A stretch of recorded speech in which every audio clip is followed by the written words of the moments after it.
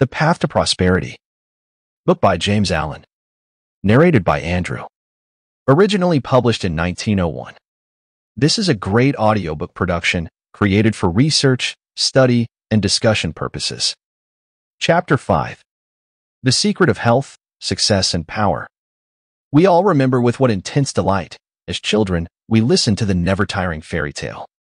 How eagerly we followed the fluctuating fortunes of the good boy or girl, ever protected, in the hour of crisis, from the evil machinations of the scheming witch, the cruel giant, or the wicked king.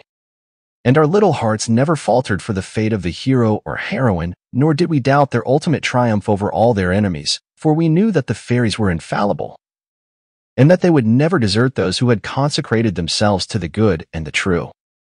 And what unspeakable joy pulsated within us when the fairy queen, bringing all her magic to bear at the critical moment, scattered all the darkness and trouble, and granted them the complete satisfaction of all their hopes, and they were happy ever after. With the accumulating years, and an ever-increasing intimacy with the so-called realities of life, our beautiful fairy world became obliterated, and its wonderful inhabitants were relegated, in the archives of memory, to the shadowy and unreal. And we thought we were wise and strong and thus leaving forever the land of childish dreams.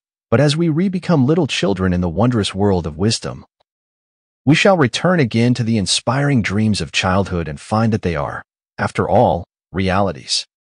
The fairy folk, so small and nearly always invisible, yet possessed of an all-conquering and magical power, who bestow upon the good, health, wealth, and happiness, along with all the gifts of nature in lavish profusion, start again into reality and become immortalized in the soul realm of him who, by growth and wisdom, has entered into a knowledge of the power of thought and the laws which govern the inner world of being. To him the fairies live again as thought people, thought messengers, thought powers working in harmony with the overruling good. And they who, day by day, endeavor to harmonize their hearts with the heart of the supreme good, do in reality acquire true health, wealth, and happiness. There is no protection to compare with goodness, and by goodness, I do not mean a mere outward conformity to the rules of morality. I mean pure thought, noble aspiration, unselfish love, and freedom from vainglory. To dwell continually in good thoughts is to throw around oneself a psychic atmosphere of sweetness and power which leaves its impress upon all who come in contact with it. As the rising sun puts to rout the helpless shadows, so are all the impotent forces of evil put to flight by the searching rays of positive thought which shine forth from a heart made strong in purity and faith. Where there is sterling faith and uncompromising purity, there is health, there is success, there is power. In such a one, disease, failure, and disaster can find no lodgment, for there is nothing on which they can feed. Even physical conditions are largely determined by mental states, and to this truth the scientific world is rapidly being drawn. The old, materialistic belief that a man is what his body makes him is rapidly passing away and is being replaced by the inspiring belief that man is superior to his body, and that his body is what he makes it by the power of thought. Men everywhere are ceasing to believe that a man is despairing because he is dyspeptic, and are coming to understand that he is dyspeptic because he is despairing, and in the near future, the fact that all disease has its origin in the mind will become common knowledge. There is no evil in the universe but has its root and origin in the mind, and sin, sickness, sorrow, and affliction do not, in reality, belong to the universal order, are not inherent in the nature of things, but are the direct outcome of our ignorance of the right relations of things. According to tradition, there once lived, in India, a school of philosophers who led a life of such absolute purity and simplicity that they commonly reached the age of 150 years. And to fall sick was looked upon by them as an unpardonable disgrace, for it was considered to indicate a violation of law. The sooner we realize and acknowledge that sickness, far from being the arbitrary visitation of an offended God, or the test of an unwise providence, is the result of our own error or sin, the sooner shall we enter upon the highway of health. Disease comes to those who attract it, to those whose minds and bodies are receptive to it, and flees from those whose strong, pure, and positive thought sphere generates healing and life-giving currents. If you are given to anger, worry, jealousy, greed, or any other inharmonious state of mind, and expect perfect physical health, you are expecting the impossible. for you are continually sowing the seeds of disease in your mind. Such conditions of mind are carefully shunned by the wise man, for he knows them to be far more dangerous than a bad drain or an infected house. If you would be free from all physical aches and pains, and would enjoy perfect physical harmony, then put your mind in order and harmonize your thoughts. Think joyful thoughts, think loving thoughts. Let the elixir of good will course through your veins, and you will need no other medicine. Put away your jealous IES, your suspicions, your worries, your hatreds, your selfish indulgences, and you will put away your dyspepsia, your biliousness, your nervousness, and aching joints. If you will persist in clinging to these debilitating and demoralizing habits of mind, then do not complain when your body is laid low with sickness. The following story illustrates the close relation that exists between habits of mind and bodily conditions. A certain man was afflicted with a painful disease, and he tried one physician after another, but all to no purpose. He then visited towns which were famous for their curative waters, and after having bathed in them all, his disease was more painful than ever. One night he dreamed that a presence came to him and said, "Brother, hast thou tried all the means of cure?" And he replied, "I have tried all." "Nay," said the presence, "come with me, and I will show thee a healing bath which has escaped thy notice." The afflicted man followed, and the presence led him to a clear pool of water, and said, "Plunge thyself in this water, and thou shalt surely recover," and thereupon vanished. The man plunged into the water, and on coming out, his disease had left him, and at the same moment he saw written above the pool the word, "Renounce." Upon waking, the full meaning of his dream flashed across his mind, and looking within he discovered that he had, all along, been a victim to a sinful indulgence. And he vowed that he would renounce it forever. He carried out his vow, and from that day his affliction began to leave him, and in a short time he was completely restored to health. Many people complain that they have broken down through overwork. In the majority of such cases, the breakdown is more frequently the result of foolishly wasted energy. If you would secure health, you must learn to work without friction. To become anxious or excited, or to worry over needless details is to invite a breakdown. Work, whether of brain or body, is beneficial and health-giving, and the man who can work with a steady and calm persistency, freed from all anxiety and worry, and with his mind utterly oblivious to all but the work he has in hand, will not only accomplish far more than the man who is always hurried and anxious, but he will retain his health, a boon which the other quickly forfeits. True health and true success go together, for they are inseparably intertwined in the thought realm. As mental harmony produces bodily health, so it also leads to a harmonious sequence in the actual working out of one's plans. Order your thoughts, and you will order your life. Pour the oil of tranquility upon the turbulent waters of the passions and prejudices, and the tempest of misfortune, howsoever they may threaten, will be powerless to wreck the bark of your soul, as it threads its way across the ocean of life. And if that bark be piloted by a cheerful and never-failing faith, its course will be doubly sure, and many perils will pass it by which would otherwise attack it. By the power of faith, every enduring work is accomplished. Faith in the Supreme, faith in the overruling lot, faith in your work, and in your power to accomplish that work. He raised the rock upon which you must build if you would achieve, if you would stand and not fall. To follow, under all circumstances, the highest promptings within you, to be always true to the divine self, to rely upon the inward light, the inward voice, and to pursue your purpose with a fearless and restful heart, believing that the future will yield unto you the meed of every thought and effort, knowing that the laws of the universe can never fail, and that your own will come back to you with mathematical exactitude. This is faith and the living of faith. By the power of such a faith, the dark waters of uncertainty are divided, every mountain of difficulty crumbles away, and the believing soul passes on unharmed. Strive, O reader, to acquire, above everything, the priceless possession of this dauntless faith, for it is the talisman of happiness, of success, of peace, of power, of all that makes life great and superior to suffering.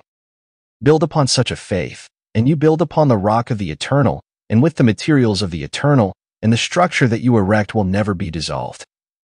For it will transcend all the accumulations of material luxuries and riches, the end of which is dust. Whether you are hurled into the depths of sorrow or lifted upon the heights of joy, ever retain your hold upon this faith, ever return to it as your rock of refuge. and keep your feet firmly planted upon its immortal and immovable base. Centered in such a faith, you will become possessed of such a spiritual strength as will shatter, like so many toys of glass, all the forces of evil that are hurled against you. And you will achieve a success such as the mere striver after worldly gain can never know or even dream of. If ye have faith, and doubt not, ye shall not only do this, but if ye shall say unto this mountain, Be thou removed, and be thou cast into the sea, it shall be done.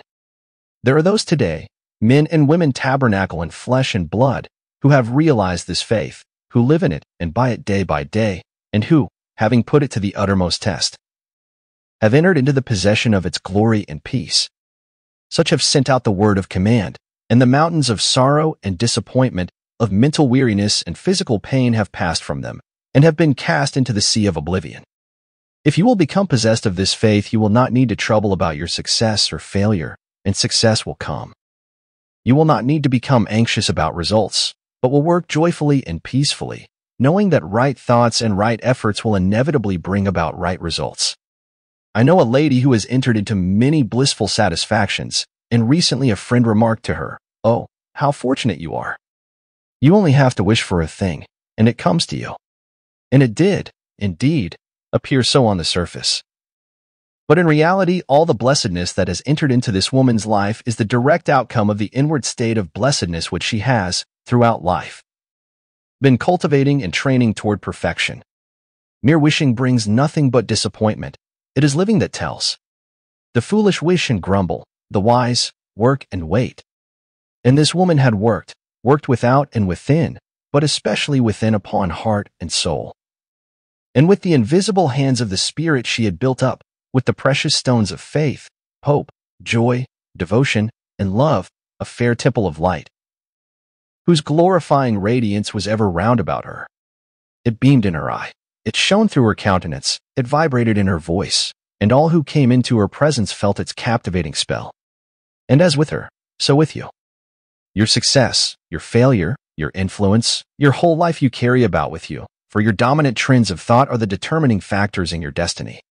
Send forth loving, stainless, and happy thoughts, and blessings will fall into your hands, and your table will be spread with the cloth of peace. Send forth hateful, impure, and unhappy thoughts, and curses will rain down upon you, and fear and unrest will wait upon your pillow. You are the unconditional maker of your fate, be that fate what it may. Every moment you are sending forth from you the influences which will make or mar your life.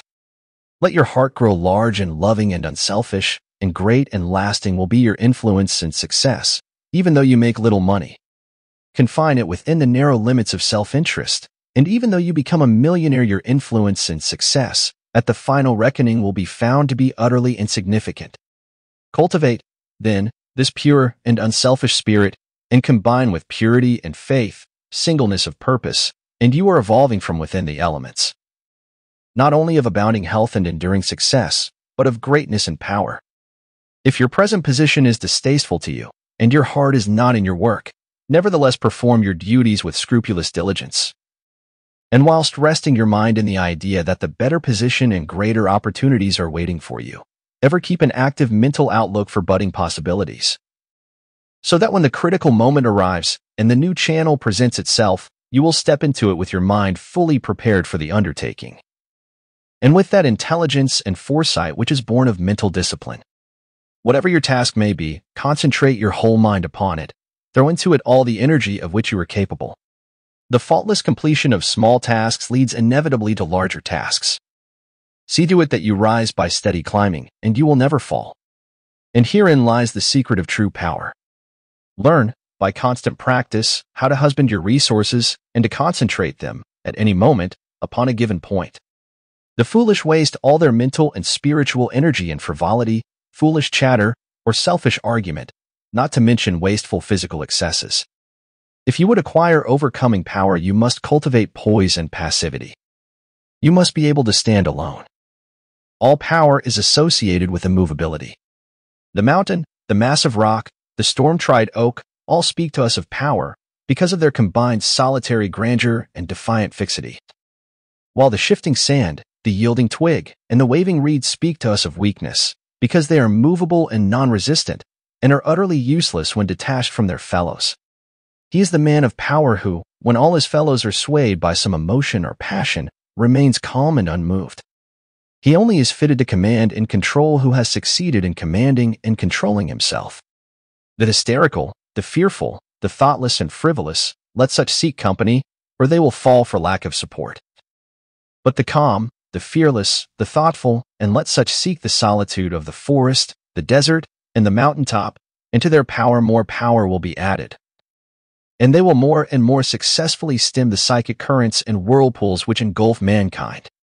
Passion is not power, it is the abuse of power, the dispersion of power. Passion is like a furious storm which beats fiercely and wildly upon the embattled rock, whilst power is like the rock itself, which remains silent and unmoved through it all. That was a manifestation of true power when Martin Luther, wearied with the persuasions of his fearful friends, who were doubtful as to his safety should he go to Worms, replied, "If there were as many devils and worms as there are tiles on the housetops, I would go." And when Benjamin Disraeli broke down in his first parliamentary speech and brought upon himself the derision of the House, that was an exhibition of germinal power when he exclaimed, "The day will come when you will consider it an honor to listen to me." When that young man, whom I knew, passing through continual reverses and misfortunes, was mocked by his friends and told to desist from further effort, and he replied, "The time is not far distant when you will marvel at my good fortune and success." He showed that he was possessed of that silent and irresistible power which has taken him over innumerable difficulties and crowned his life with success. If you have not this power, you may acquire it by practice, and the beginning of power is likewise the beginning of wisdom. You must commence by overcoming those purposeless trivialities to which you have hitherto been a willing victim. Boisterous and uncontrolled laughter, slander and idle talk, and joking merely to raise a laugh, all these things must be put on one side as so much waste of valuable energy. St. Paul never showed his wonderful insight into the hidden laws of human progress to greater advantage than when he warned the Ephesians against foolish talking and jesting which is not convenient. For to dwell habitually in such practices is to destroy all spiritual power and life. As you succeed in rendering yourself impervious to such mental dissipations, you will begin to understand what true power is.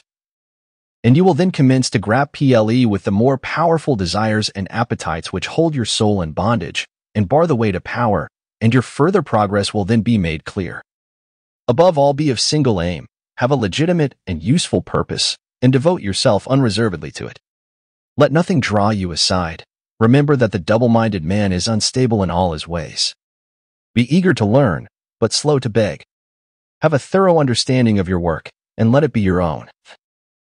And as you proceed, ever following the inward guide, the infallible voice, you will pass on from victory to victory, and will rise step by step to higher resting places. And your ever-broadening outlook will gradually reveal to you the essential beauty and purpose of life. Self-purified, health will be yours, faith protected, success will be yours. Self-governed, power will be yours, and all that you do will prosper, for, ceasing to be a disjointed unit, self-enslaved, you will be in harmony with the great law, working no longer against, but with the universal life, the eternal good. And what health you gain, it will remain with you. What success you achieve will be beyond all human computation, and will never pass away. And what influence and power you wield will continue to increase throughout the ages, for it will be a part of that unchangeable principle which supports the universe. This, then, is the secret of health, a pure heart, and a well-ordered mind. This is the secret of success, an unfaltering faith, and a wisely directed purpose. And to rein in, with unfaltering will, the dark steed of desire, this is the secret of power. All ways are waiting for my feet to tread, the light and dark, the living and the dead, the broad and narrow way, the high and low, the good and bad, and with quick step or slow. I now may enter any way I will, and find, by walking, which is good, which ill.